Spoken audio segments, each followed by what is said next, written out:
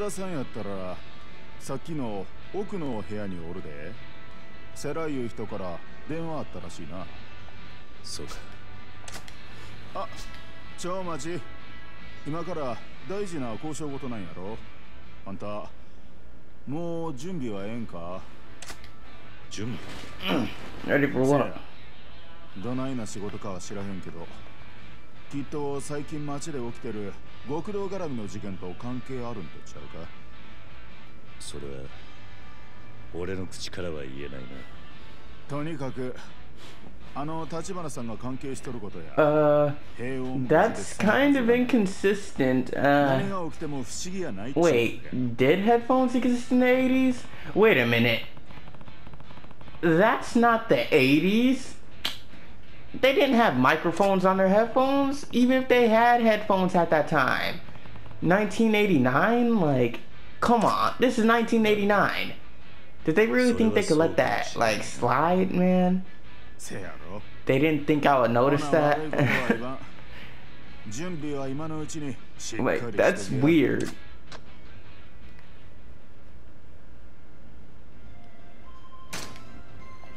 Yeah, I'm ready. 準備はできてる。そうか。ほな入り。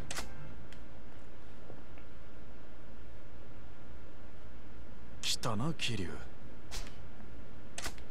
生。ああ、それから電話があったんだな。そういうこと。牧村誠の引き渡しは椿園の弁天屋って料亭でやる。Alright, so the Benten Inn, 椿園の Camellia Grove. 弁天屋。ああ、そこの座敷でこれから世良と会う。周りに異常がなければその場で牧村誠を渡される。これからすぐか。嫌にバタついてるな。街中女を狙う連中で溢れてんだ。そんなお行儀よくことは進まねえよ。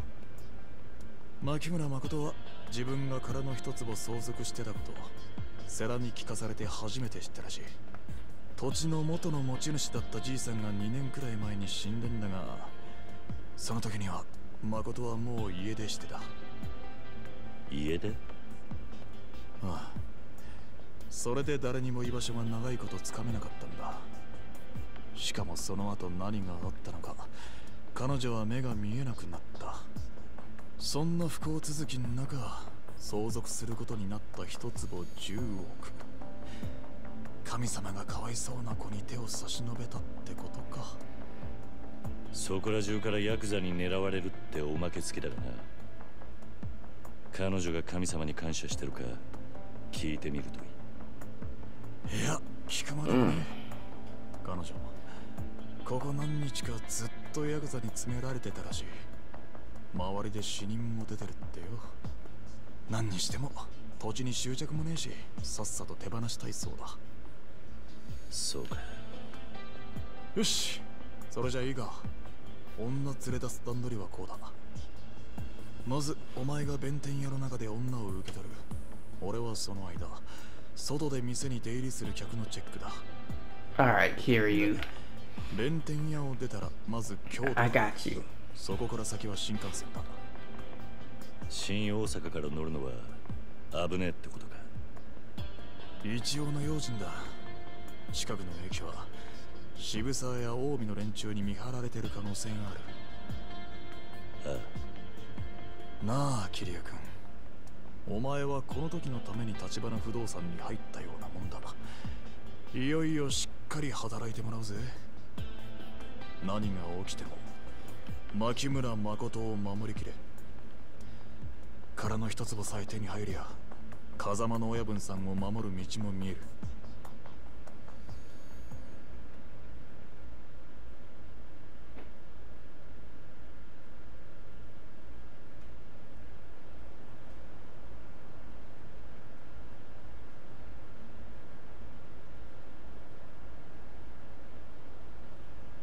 ここが椿園。あんまりキョロキョロすんな。いいか、俺はここで怪しい奴が店に入ってこねえか見てる。分かってる。また後でな。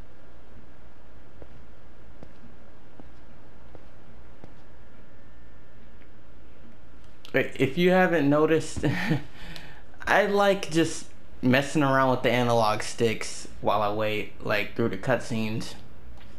I don't know, it's kind of comforting for some odd reason. 立花不動産の桐生さんです。日教連の世良だ。座ってくれ。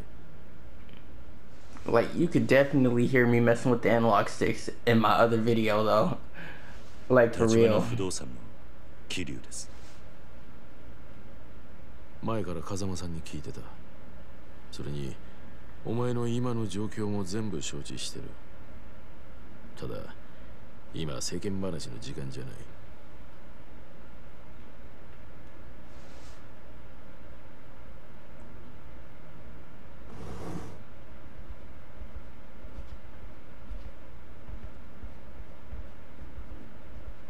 Yo, Makoto, long time no see.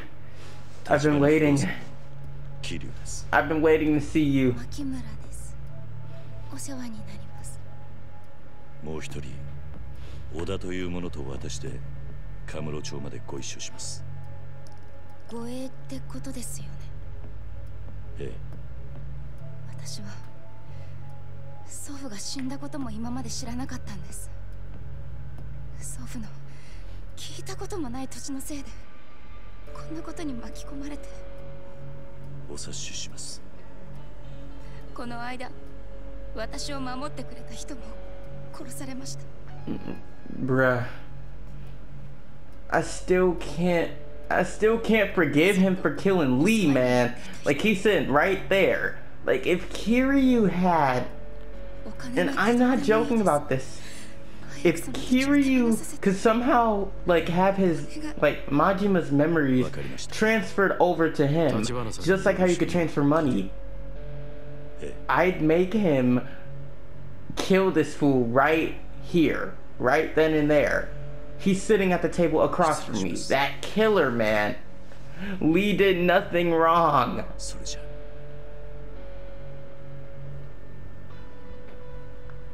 Look, I'm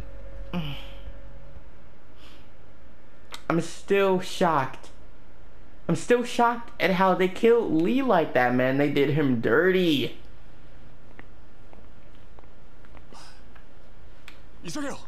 But that's in the past now. I gotta get over it. 今の声。どうかしましたか。何してんだ。早く乗れって。行きましょう。Wait, you know Oda? はい。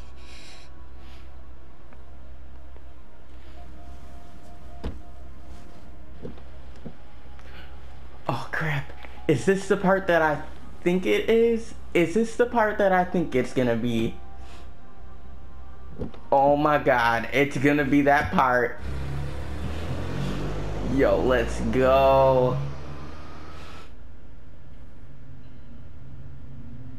Is this gonna be another Yakuza 5 like car chase scene? Yeah. I swear, if this is gonna be like Yakuza 5 when you drive the car, it's gonna be awesome. Like, even the cars have heat moves in Yakuza 5. Like, it's that crazy.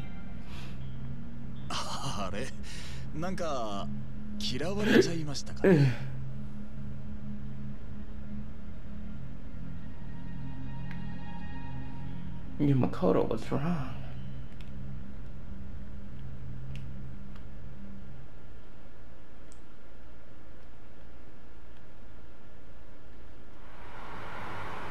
I haven't really seen her act like that before.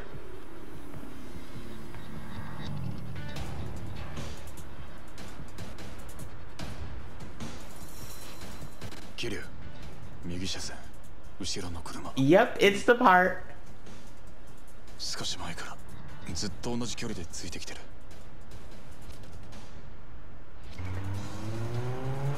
スピード上げてきた。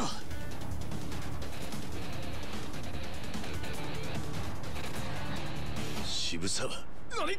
渋沢。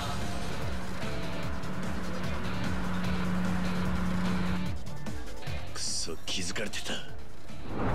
おい、飛ばせ。はい。何が起きてるの？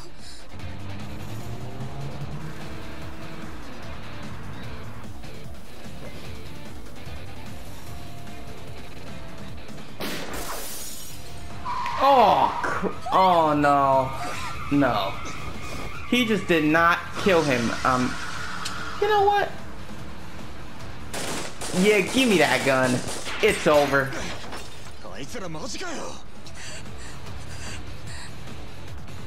Hey, but at least they showed the bullet hole in like his head or whatever. I mean, you know, in the other parts, they really didn't have anything in their hands or like arms. You know, like when Lee stuck the pin in the dude's hand and then it was just gone in the next scene, like the hole in the blood and like everything. But nah, this time, oh my god, I'm about to use a gun against cars, bruh. Okay, I think this is my favorite OST. Like, this OST is awesome!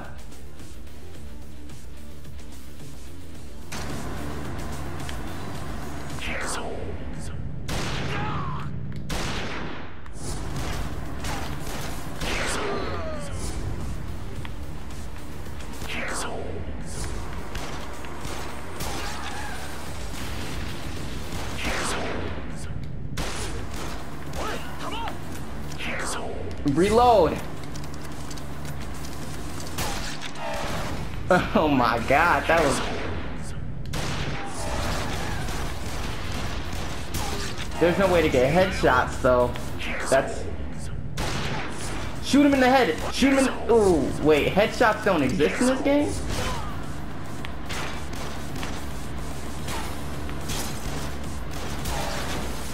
Nope, headshots don't exist in this game.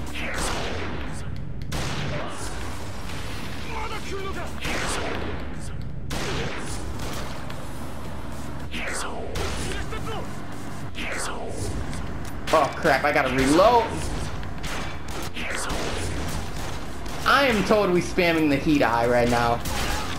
Oh crap.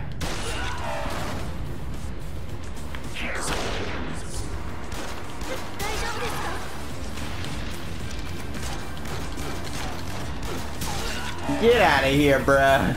Get your Ronald McDonald afro out of here.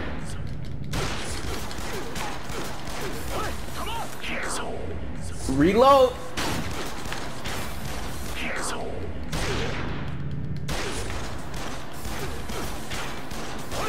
Reload.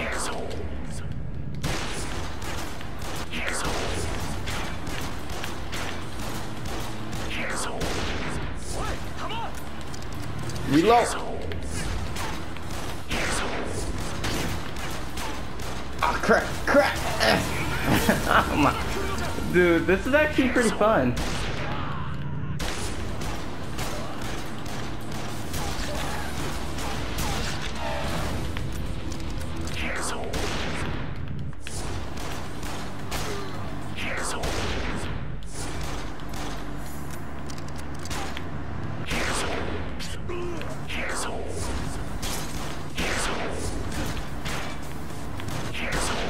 Oh my, dude, quit ramming the, you know what?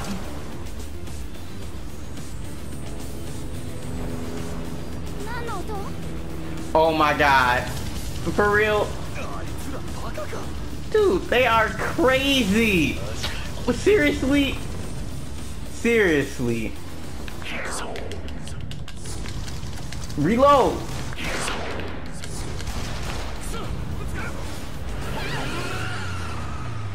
They got a rocket launcher? Rocket launcher? You gotta be kidding me! A rocket launcher of all things. I'm done. Are they insane? Dude, are they trying to kill her? Well, yeah, they're trying to kill her, I guess, because, you know, everybody's out to get her. The whole reason why Majima was set up or whatever. Oh, crap. I forgot that thing was...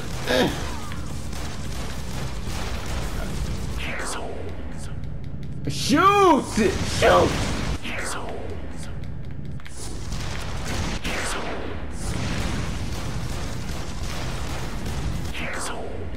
Shoot it!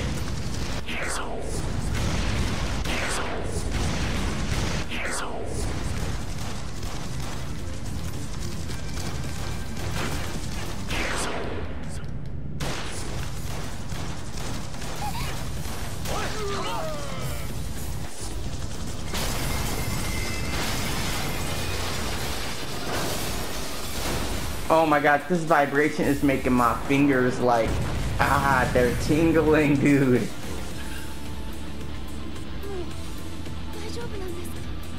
Yeah, I think we're safe now, Makoto.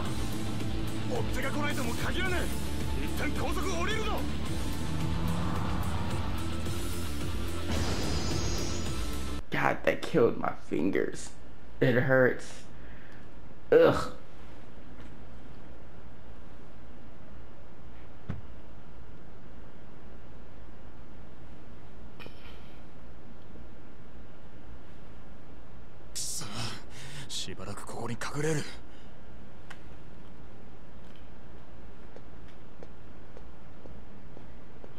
So we're gonna be living in the projects. We're gonna be living in the projects for now. Okay.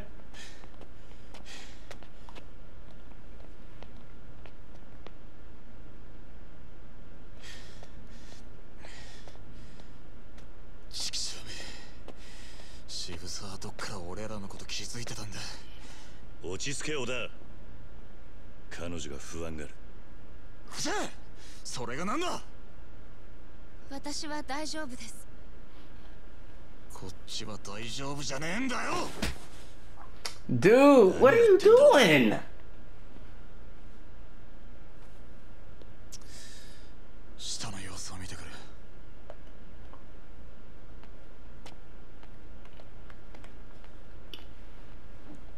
Dude, quit being so like rough with her.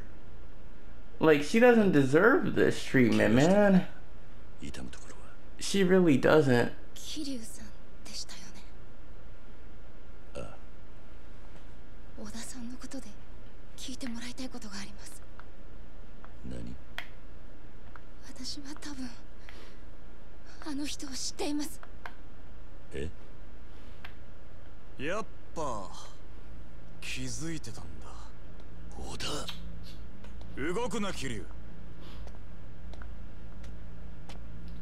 Oda, dude, are you really gonna big smoke me right now? Are you really gonna be a traitor? Dude, stop. Are you the one who locked her up in the cage?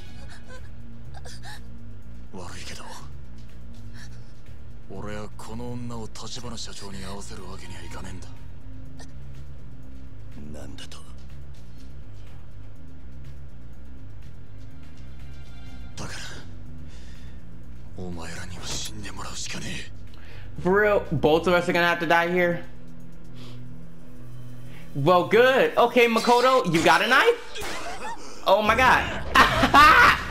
Yo, Makoto, I did not expect that, bruh. She saved me. She saved me, dude. I didn't expect her to have a knife in that cane. Like, I'm not gonna lie. I did not expect the knife to be in that joint. No wonder why the handle was a different color.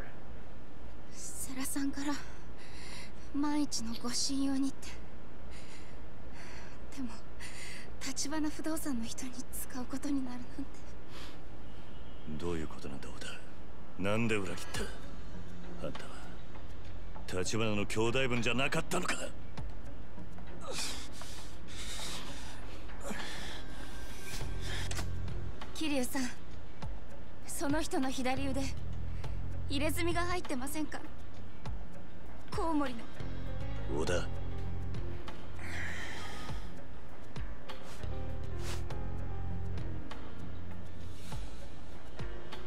And he does, I'm assuming.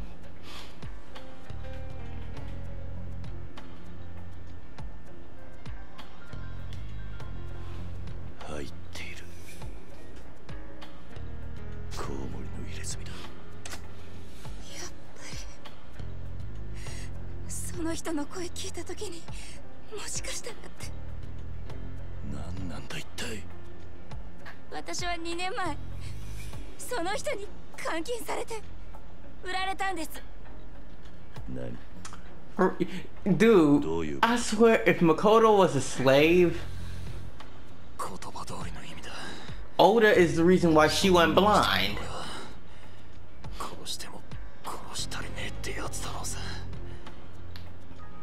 だから俺ら二人とも殺すってのか。立花と彼女を会わせられねえってのは何だ。意味がわからねえようだ。どういうことなんだ。一から説明しろ。小田。分かったよ、話せ。この入れ墨は俺が頭張ってたグレン隊のメンバーの証だ。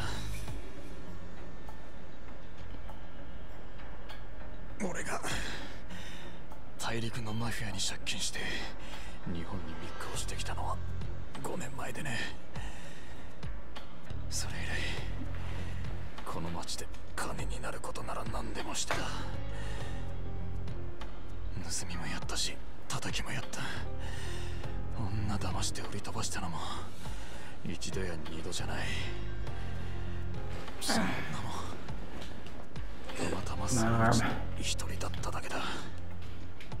That vibration really, it killed my. それが立花とどう関わってる。You do not know how painful this is.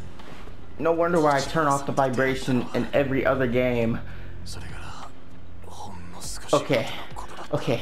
I'm finally able to move my left hand now. I'm finally able to move my fingers. あの人は初めて俺を力でねじ伏せた男だ。差がありすぎて敗北感さえなかったよ。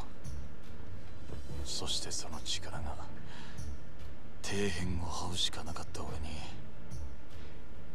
に夢を見させてくれたんだ。俺はあの人に兄貴になってくれって頼んだよ。俺らの入れ墨も入れてもらった。プライドもクソもねえ。あの人をみこしに担ぐことが俺の役割だと知っただけだ。なのに立花さんが片腕をなくしたのは俺をかばってのことだった。敵対グループに不意打ちされてね。その時俺は立花さんだけはこの先も絶対に裏切らねえと誓った。だがよ、そう思った矢先だ。俺は立花さんと一緒にあのことを知っちまったんだ。テレビで中国残留孤児の特集番組がやってて、そこに何年か前の古いニュース映像が流れた。日本に肉親が見つかったって残留孤児が来日している場面だった。Makoto was a war orphan? その子の姿見てすぐに思い出した。俺が最近韓国系の組織に売り飛ばした女だってな。年頃も合う。それだけなら笑って済ませるとこだ。でもよ、母さん、シャオチャオ。 What? Xiao Xiao? なかったよ。俺が何の気なしに地獄に突き落とした女は俺が心底尽くそうと思った兄貴の生き別れの妹だったんだ。She's his little sister?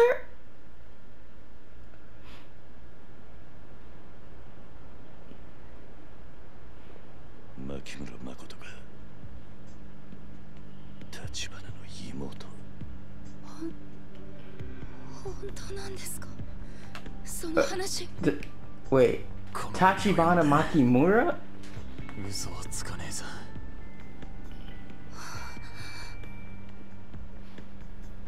取り返しがつかなかった。いくら過去のことでも立花さんは俺のしたことを許しはしねえだろ。 Oda caused. なら For real. 俺がやれることは二つに一つ。 You could have just been あい honest. つを覚悟で社長にあんたを会わせるか、もう一つあんたの存在をなかったことにするか。それが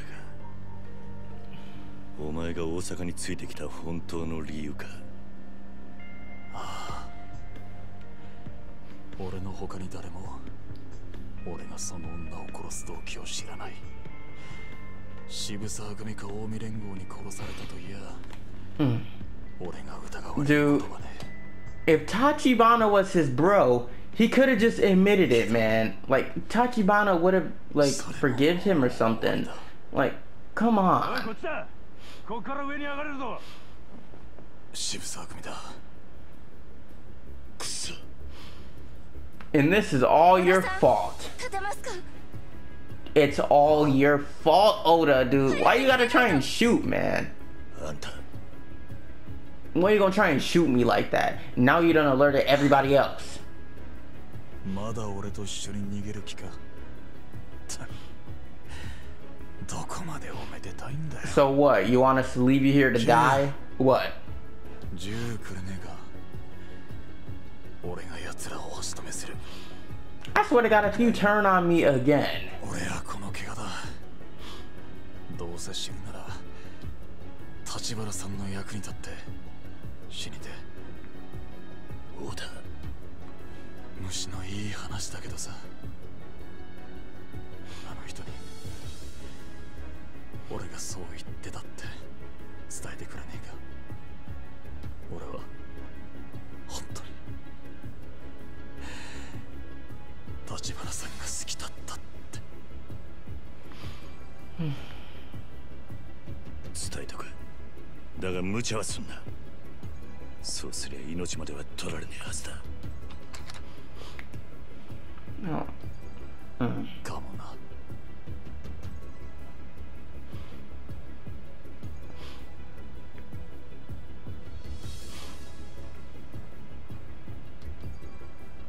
桐生さん、小田さんは。頼む。今は何も言うな。ありがとうよ、桐生。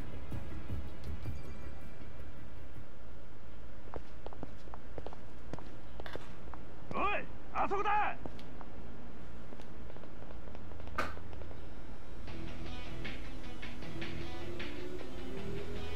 あんたは俺が守る。必ずだ。はい。女渡せや桐生。どうせてめえはここで終わりだ。 Alright, let's do this. Ugh. Alright.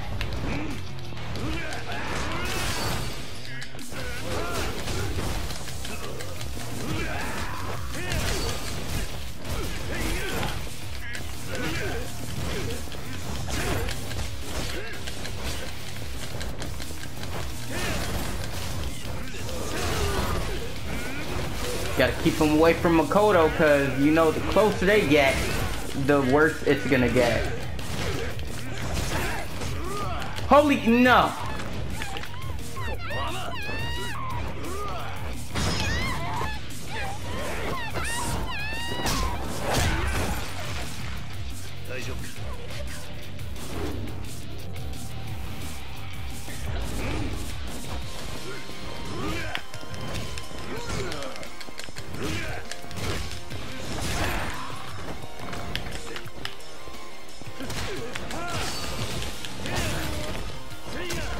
Nah, take that brawler, boy.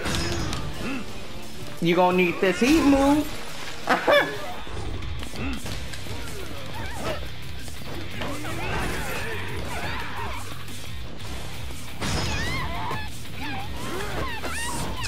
Dude, all y'all with the low health, stop going after Makoto, dude. Just because you're dying doesn't mean that you gotta do it. I quit.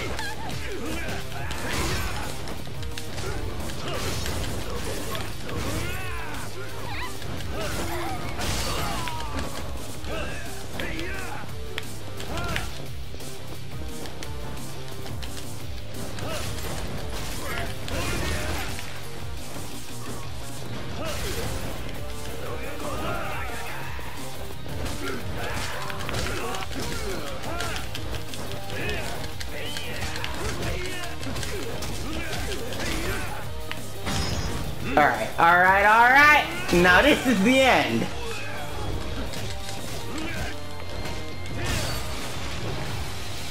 Oh, that chainsaw?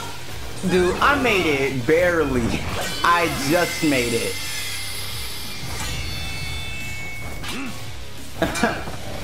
I totally just made it, bruh.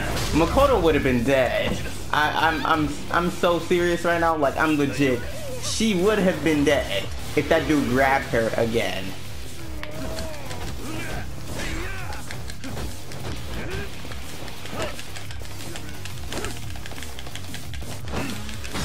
Nah, get the wall.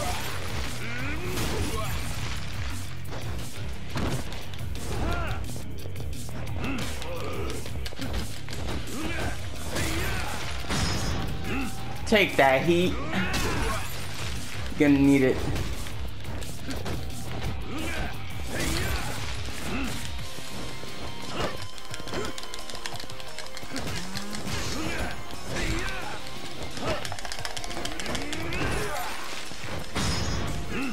You need some more heat? Cause I got it. One serving of heat coming right up.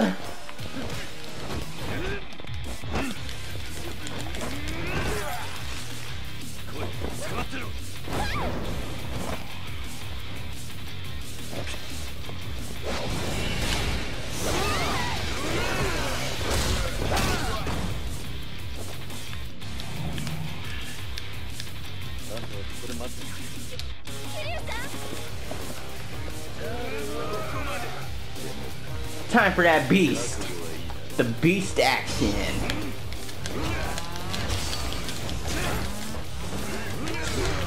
Oh, you want to do that? You want to do that? Okay, okay. You want that gas tank? Here you go.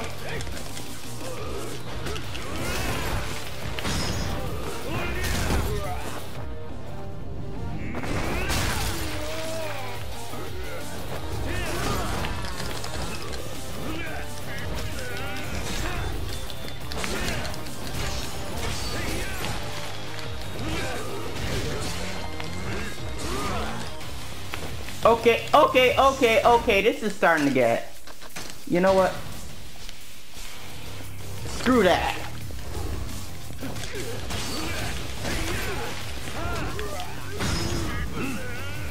You gon' get it. You gon' get it.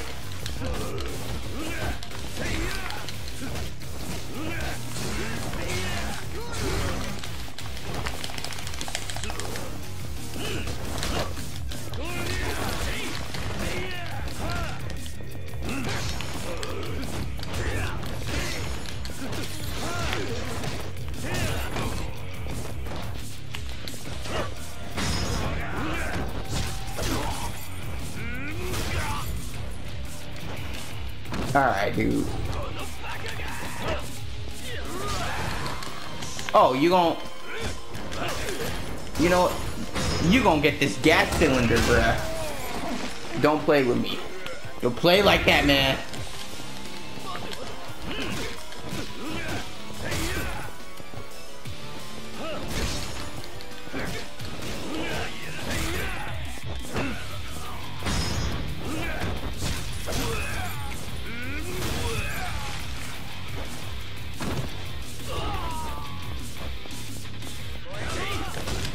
Anybody care to be my punching bag?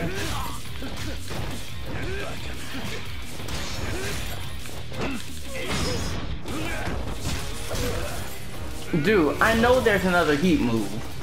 I know there's another heat move. Dude, I'm looking for that one. But apparently, it's not there. Okay.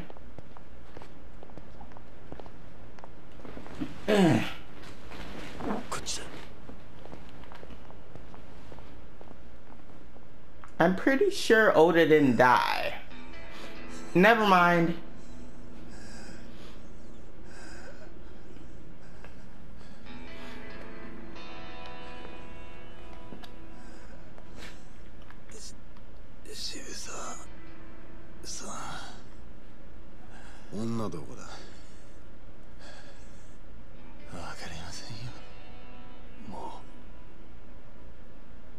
立花を裏切って俺についたんじゃなかったのか。なんですぐ俺に女を落とさなかった。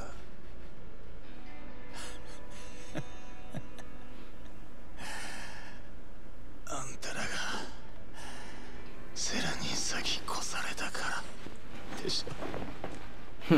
They did let Sarah get the drop on him. 女は蒼天堀にいるって教えてやったのに、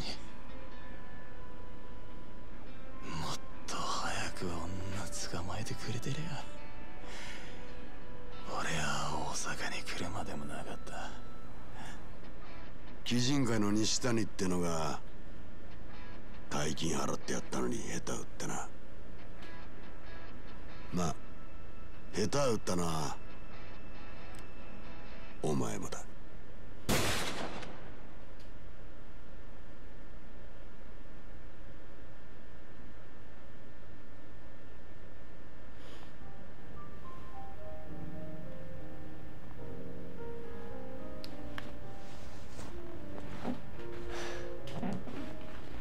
何もしねえから安心してくれ。目立たねえとこに泊まりたかっただけだ。分かってます。兄は今どんな人ですか？普段はえらく冷静な感じだ。そうに頭が切れてめったに感情を出さない。そう。私の知ってる兄とはだいぶ違うみたい。あんたはいつからあいつに会ってないんだ？10年前。What? 私は10歳で。10 years ago. 兄もまだ15だった。なのに兄さんは You were only 私と母 10. さんを捨てて日本に、大阪に行くつもりとまでは聞いてた。そっか。だからあんたは蒼天堀にいたのか。立花を探すために。2年前東京から家出して、蒼天堀で私中国人を見たら兄を知りませんかって聞いて回ったの。でもその中にコウモリの入れ墨の男が。小高。あの人は私の探している兄に心当たりがあると言ってた。それでついていっちゃったの。けどさっきのあの人の話だと、あの時兄を知っていると言ってたのは嘘だった。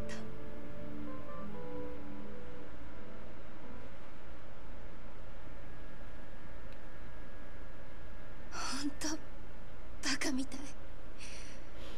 私。それでもあんたは今度こそ兄さんに会える。カムロ町でな。兄がどんな風に変わってしまったのか少し怖い。私の知っている兄は強い人じゃなかった。中国にいる時、私も兄も日本人の子だっていじめられてた。映画館で暗くなるとね、周りの席からみんなが唾かけてくるの。上映中ずっと。私も兄も怖くて動けなかった。兄は自分の身を守るためにマフィアになるしかなかったんだと思う。そして中国を出たの。私の方はそれから何年かして日本に祖父がいると分かった。母は堂々と中国から出られるってすごく喜んでた。私も同じ。ただ日本の祖父が優しく迎えてくれたのは最初だけ。だって家族なのに全然言葉が通じないんだもん。だから私は中国語を忘れるくらい日本語を勉強して、祖父にも日本にも馴染もうとした。でも母は日本語を覚えられないまま自殺しちゃった。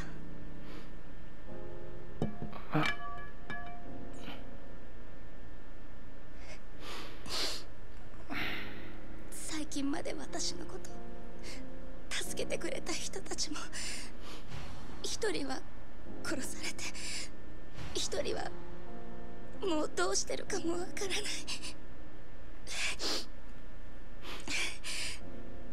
私の人生ひどいよね。なんか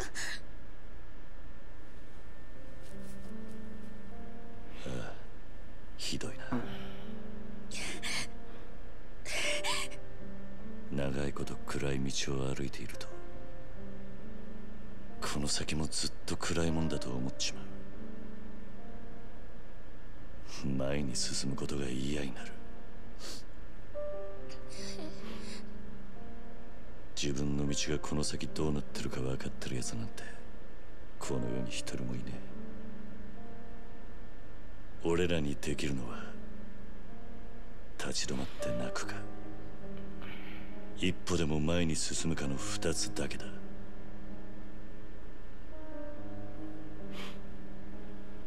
あんたはどっちでも好きな方を選んでいい。入り口までは俺が案内してやる。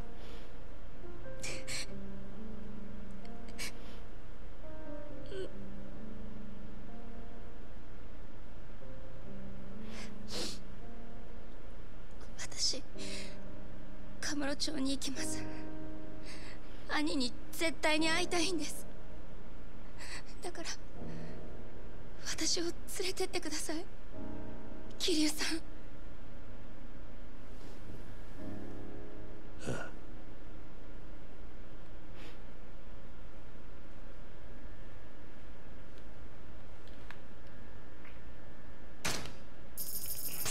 Man, I'm speechless. I really am.